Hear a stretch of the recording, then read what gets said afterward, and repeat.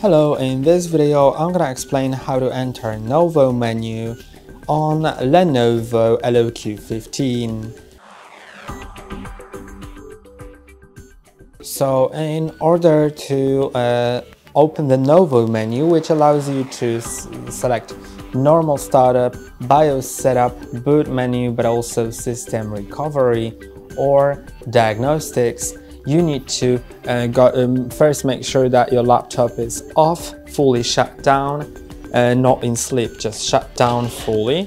Then go to the back of your laptop and you'll see this hole right here, which you can just insert any needle or pin into until it clicks. Now it has clicked. You can see that the laptop lights up, and then it'll just get to the NOVO button menu, which we can later on just select in the normal startup, BIOS setup, boot menu, system recovery, or UEFI diagnostics.